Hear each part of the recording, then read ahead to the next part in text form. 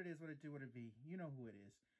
Oh, I'm getting so sick and tired of this coronavirus that you guys are calling, acting like it's the end of the world. Even the symptoms are just flu-like symptoms.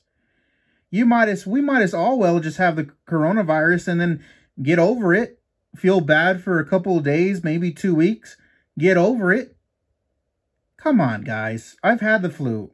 2 days later, I was not back to normal, but about a month later, I got out of bed after the 2 days, and then like that first week or so, you're out doing stuff, but within 3 days, but like a month really to really recover. But I mean, you can still go on.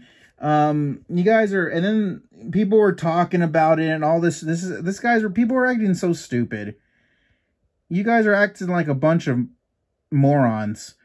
People fighting in the grocery stores and acting like they're, if you guys are so, let me tell you this, and I'll tell you this right now, and this is a warning for people that are taking this coronavirus to the extent. You guys that are fighting in the grocery stores, you guys are getting mad, you guys are panicking, you guys are saying, oh my goodness, I tried to order off of this website and it took 2 days for my order to come. You guys, you need to get your ass up, right?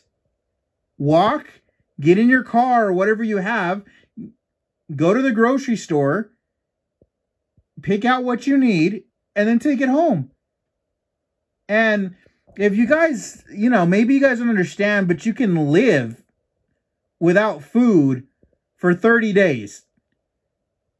So all you really need is some water, and just keep that around. And you should already, if you're so smart, you should have had that. You should have had bottled water and other things in your house already, in your home, because you never know when you might need it. And this whole thing about you guys fighting in the stores, you guys will be the first ones to die. I guarantee that. Because if you're fighting for that stuff, and we're talking about it really gets serious, you guys think that you're going to be safe in your home? People will start going crazy, breaking in your homes, grabbing your stuff, and you guys are acting so. What are you guys going to do? Nothing. You're either going to give it to them or you have to. And another thing with that is like, you guys, let's believe it. Half of you guys in America need to lose weight anyway. Let's be honest with that.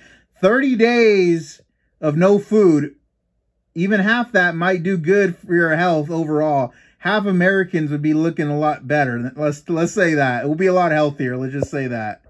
So, and besides that, you guys will be the first ones to die fighting in the stores. You guys, if you can't survive now and you're already freaking out, if something does happen and it starts to spread and it gets pretty intense and millions of people start catching that, you guys will be the first ones to die. I guarantee you that.